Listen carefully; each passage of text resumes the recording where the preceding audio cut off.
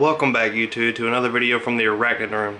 Past few days I went to the Reptile Expo called Repticon in South Haven, Mississippi, and I got two new additional arachnids, one being a flat rock scorpion and one being the Bahia gray birdeater. I'm not sure how to say that first word, but tonight we're going to do a feeding video and hopefully we can get some feedings in.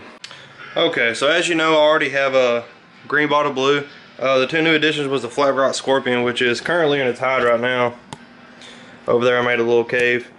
And here is the birdeater. Lab fed her last night and she took it pretty quick, so hopefully she does tonight. I'm not sure she'll eat 2 nights in a row. So alright, let's see if we can get some action out of the GBB.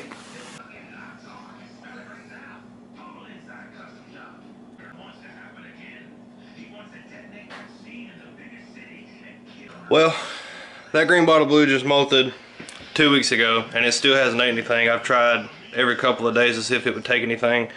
I tried a super worm, it still wouldn't take it, and that dubia roach may be too big, I'm not sure. But I don't know if it's fasting or if it just doesn't want to eat. Now we're going to try and feed the gray birdeater. I can't remember the scientific name, let me look it up real quick. Where's it at? It knows I'm about to open it. It's so weird.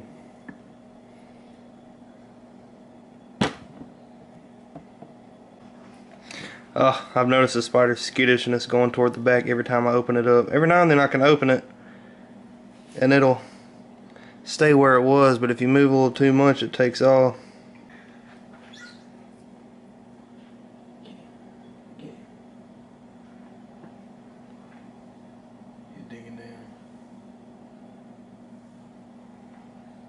Oh, don't dig in the dirt. Come on now. He's about to leave. He's about to be old.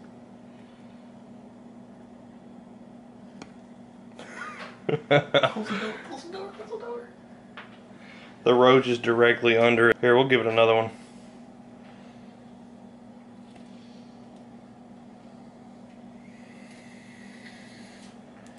And hopefully this one doesn't decide to dig down in the dirt.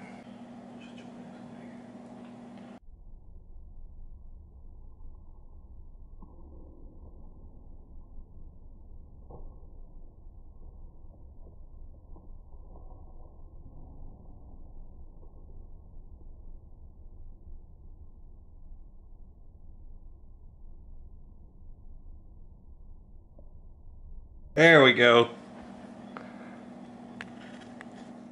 A great eater. I fed it last night about the same time and it had the exact same reaction. And I've read up a lot of stuff.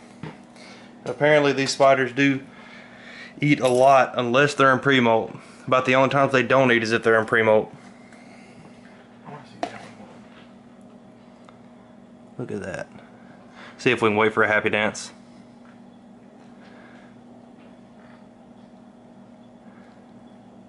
Ooh, looks like it's going to get some privacy. Look at that.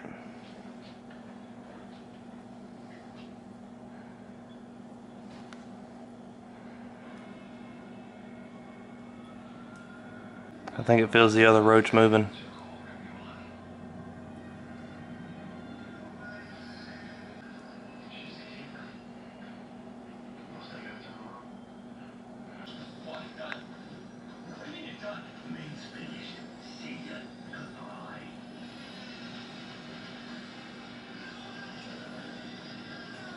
Alright, the other roach buried down. We're going to close her up and let her eat.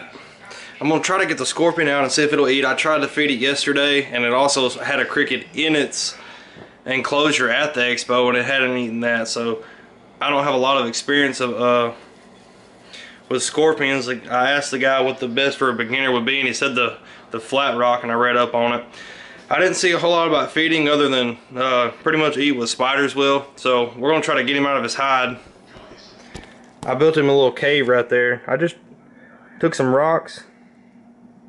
He's in there somewhere. I took some rocks and stacked them up on side by side, then put a leaf over the top and covered it with some dirt. And he seems to like it, so hopefully I can find some slate or something. You know, people said that they like hiding in those real small crevices. So I'll look around and see if I can find that, but right now we're going to see if we can get it to eat.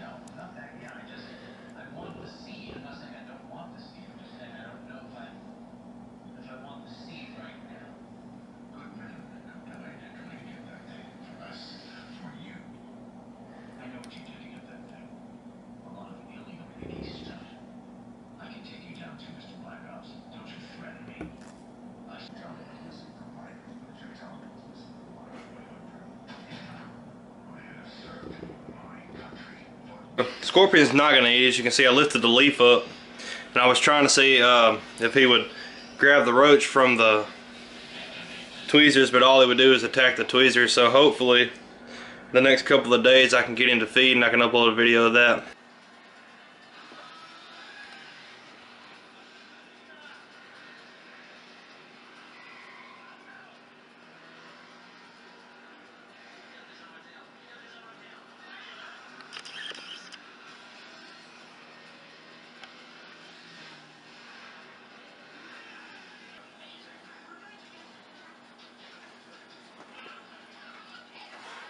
We got a happy dance.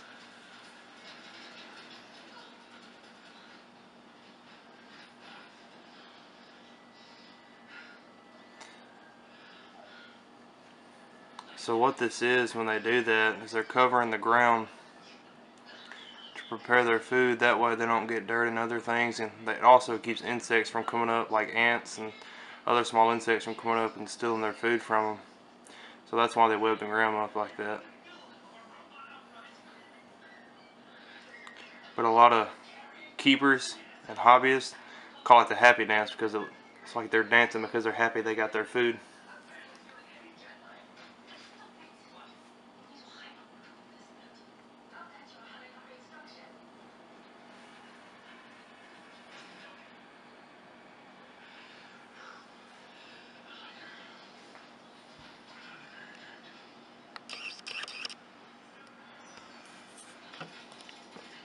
Weird, I just realized I was looking down there and it looks like she actually dropped the roach in the middle of doing her happy dance.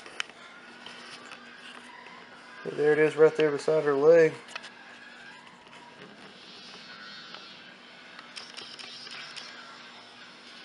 Right now she's over here where the roach went under the leaf, and she put her other roach down, so I believe she's trying to get that other roach.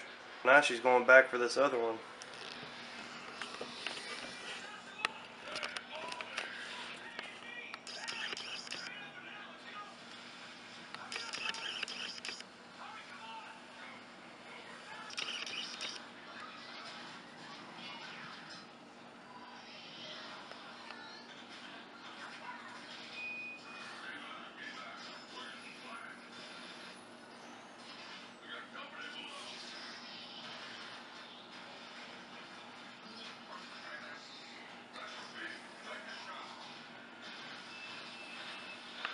Alrighty, it's current day.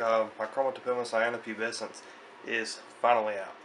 It has been hiding under a leaf. I'm not sure why it's been so afraid to come out. But you know, as yesterday I tried to feed it and didn't eat, so we're going to try again and maybe we'll get some action. Notice that it's really starting to web up its enclosure a lot more. And I guess it's because it molted. It seems that since it molted, it's starting to stay on the ground. You know, before it molted, it was so small that all it did was web up the top and stay up top. So maybe since it's getting a little bigger, it's going to stay on the ground. Alright, so I'm going to try to grab me a dubia, one a little smaller, hopefully.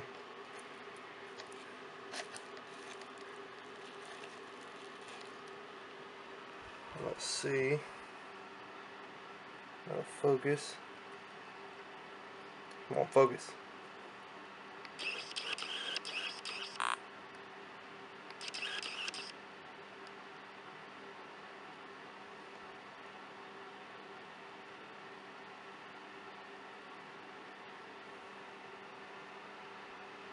Still nothing. I'm not really sure why it's not taking any food.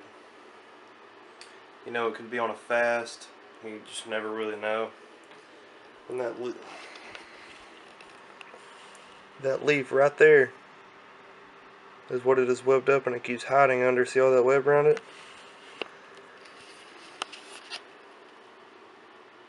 So I guess that's just kind of where it's set up shop, and that's where it's staying until it gets hungry.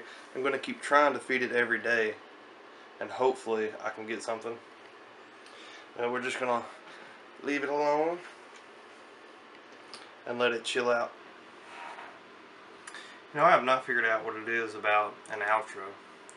Either the new mic I got isn't turned on, or it just doesn't sound right. The entire time I did the feeding for my chromatopilus pubescens, I didn't have a new mic on, and I wanted to see how big of a difference it made. So I redid the outro because it was blurry anyways. The camera didn't focus. That's really annoying.